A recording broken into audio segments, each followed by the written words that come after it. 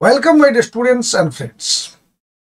আগামী বছরের প্রথম সপ্তাহ উদযাপিত হতে চলেছে বিদ্যালয়ের কলেজের ছাত্রছাত্রীদের জন্য। স্কুল শিক্ষা দপ্তর থেকে ঘোষণা করা হয়েছে 2 তারিখ থেকে 7 তারিখ পর্যন্ত উদযাপিত হবে স্টুডেন্টস উইক। সেই নিয়েই আজকের এই ভিডিও।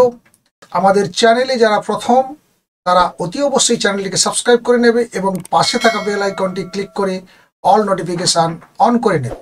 চলো দেখি যে বছরের প্রথম সপ্তাহটিতে ছাত্র সপ্তাহ বা ছাত্রছাত্রী সপ্তাহ কিভাবে উদযাপন হবে, কোন কোন বিষয় নিয়ে সেখানে আলোচনা চলবে কিংবা কোন কোন বিষয়ের উপরে গুরুত্ব দেওয়া হবে এই ছাত্রছাত্রী সপ্তাহ পালনের জন্য।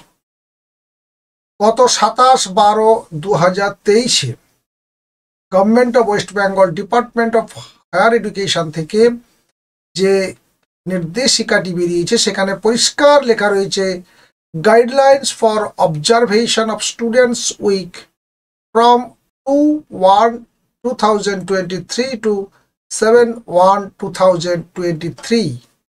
এখানে 2 তারিখ থেকে 7 তারিখ পর্যন্ত স্টুডেন্ট সপ্তাহ পালনের কথা বলা হয়েছে, কিন্তু সেই সপ্তাহে কোন কোন বিষয় নিয়ে গুরুত্ব সহকারে আলাপ আলোচনা কিংবা কি করতে হবে সারা সপ্তাহ জুড়ে তার একটা গাইডলাইনও তৈরি করে দিয়েছে স্কুল শিক্ষা দপ্তর।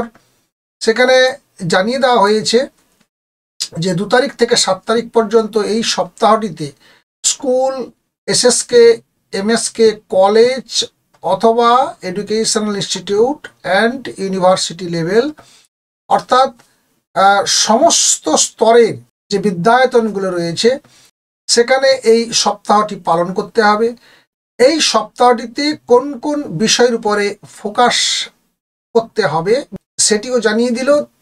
The week shall focus on awareness of the students regarding different beneficial schemes implemented by the state government, facilitating and mobilizing beneficiaries of students credit card scheme, Swami Vivekananda merit cum means scholarship, Oikosri pre and post matric scholarship, distribution of textbooks, Shubhechha Varta of HCM, and Honorable Chief Minister, initiation of different activities, policies as approved by SED School Education Department and other cultural activities as mentioned below। অর্থাৎ cultural যে অ্যাক্টিভিটিসগুলো করতে হবে সেগুলো আবার নিচে বলে দেওয়া হয়েছে।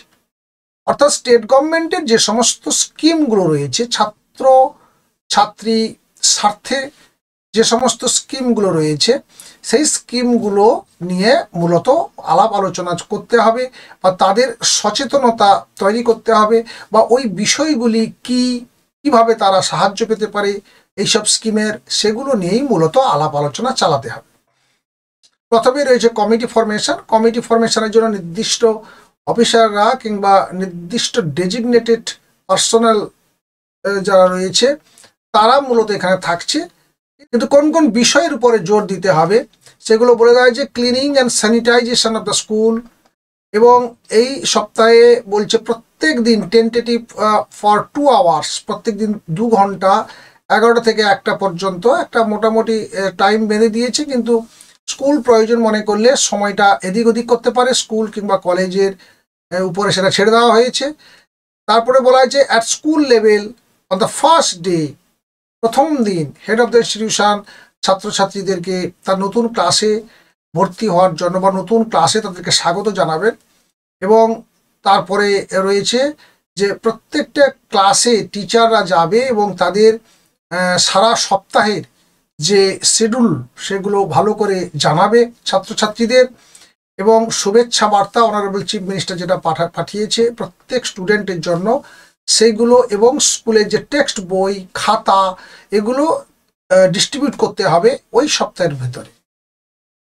এবং যে সমস্ত কালচারাল প্রোগ্রামগুলো হবে ওই সপ্তাহের ভেতরে সেগুলো নিচে একটা তার গাইডলাইন দিয়ে দেওয়া হয়েছে। যেমন প্রথমেই রয়েছে programs at school SSK MSK লেভেলে এলিমেন্টারি এডুকেশনের আন্ডারে যে সমস্ত ইনস্টিটিউশনগুলো রয়েছে তাদের কি কি করতে হবে ওই সপ্তাহে সেগুলো এখানে জানিয়ে দেওয়া হয়েছে।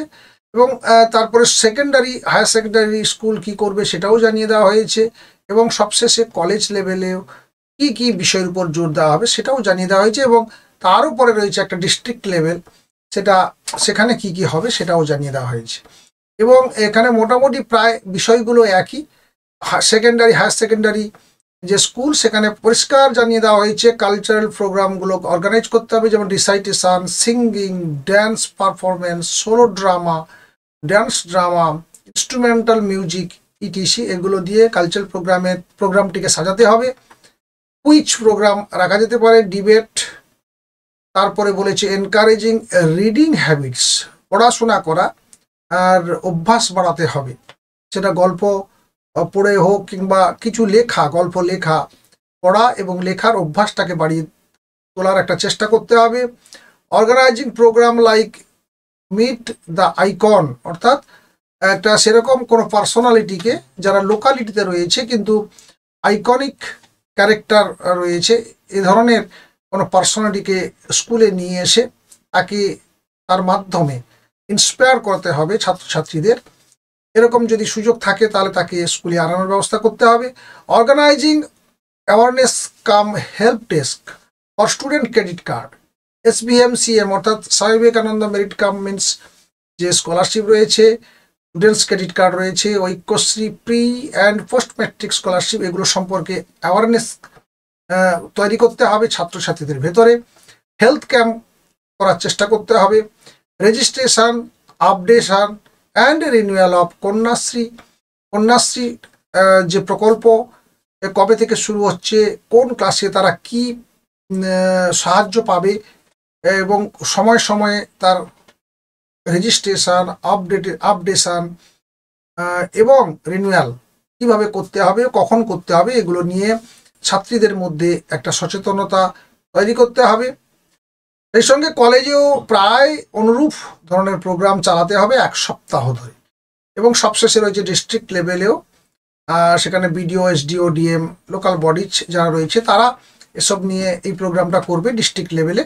আর সবশেষে ফান্ড প্রভিশন রয়েছে, কোথা থেকে আসবে এই ফান্ড সেই সংক্রান্ত একটা তথ্যও দেওয়া রয়েছে। এই ছিল স্কুল শিক্ষা দপ্তরের notification regarding students week observation, বা উইকটা পালন হবে 2 তারিখ থেকে 7 তারিখ পর্যন্ত। এই ছিল মূলত আজকের ভিডিও। নেক্সট ভিডিও নিয়ে দ্রুত তোমাদের সামনে আসছি। ভালো থাকবে, সুস্থ থাকবে। Thank you.